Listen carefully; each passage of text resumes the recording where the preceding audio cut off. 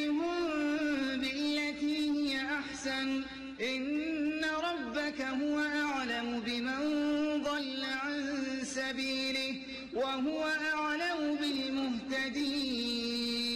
আসসালামু আলাইকুম রহমতুল্লাহ বারাকাতুহু। সম্মানিত ভাই, আপনি আপনার যে বিষয় নিয়ে একটা প্রশ্ন করলেন যে আপনি কোরআন সহিহ সুন্নাহর উপর আমল করেন, আর এর কারণে সামাজিক লোকেরা বেদাতি হওয়ার কারণে আপনাকে উপেক্ষা করে, আপনার বিভিন্ন সমালোচনা করেন।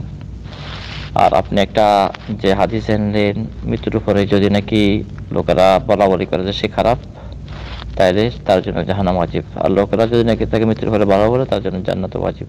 তো আপনাকে তো লোকেরা খারাপ বলবে আপনার মৃত্যুর পরে, যদিও আপনি কোরআন সহিহ সুন্নাহর উপরে আমল করেন, তখন আপনার বিষয়টা কি হবে?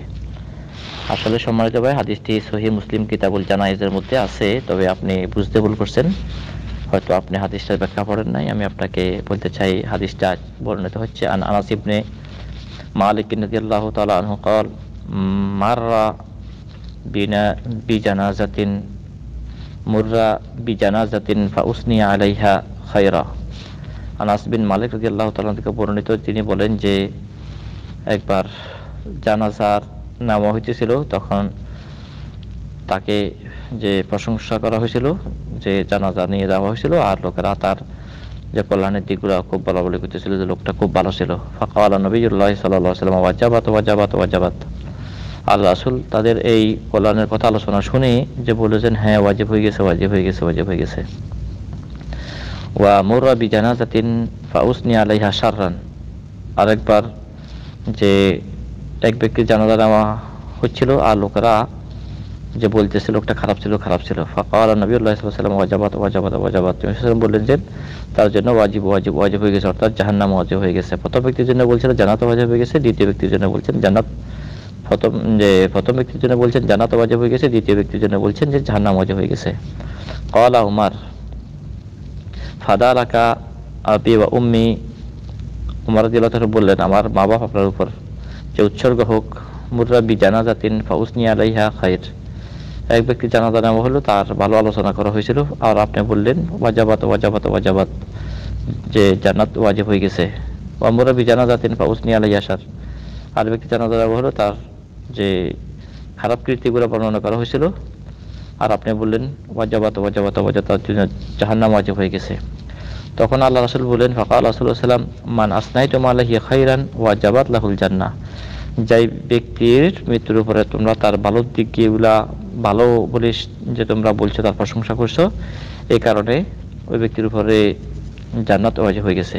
ওয়া মান আসনাইতুম আলাইহি শাররান, যে আর যে ব্যক্তির তোমরা খারাপ আলোচনা করছো, ওয়াজাবাত লাহুন নার, ওই ব্যক্তির জন্য জাহান্নাম ওয়াজিব হয়ে গেছে, কারণ তোমরা হচ্ছে জমিনে আল্লাহ তাবারক ওয়া তাআলার সাক্ষী।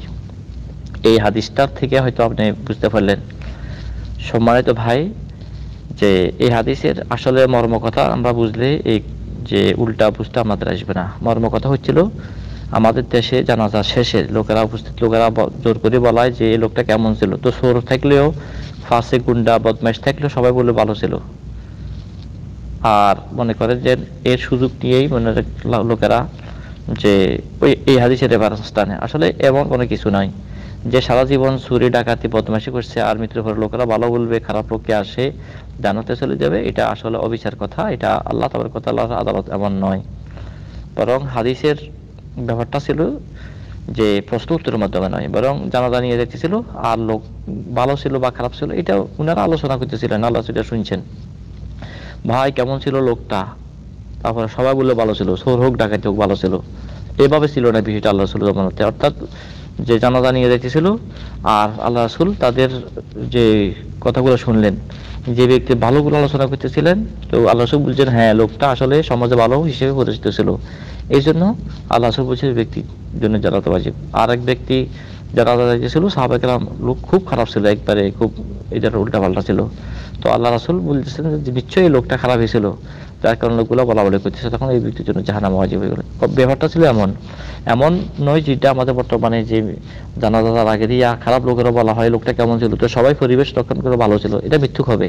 লোকটা ছিল ফাসিক, পূজ্জার, বদমাইশ, সুদখোর, মদখোর ছিল, চোর ডাকাত ছিল, আর মৃত্যুর পরে লোকেরা জানে যে এর বদমাশি ছিল, আর তাকে কেউ ভালো বলতেছে না, ওগুলো তারা মৃত্যুক হিসেবে পরিগণিত হবে ইনশাআল্লাহ আল্লাহর নিকটে।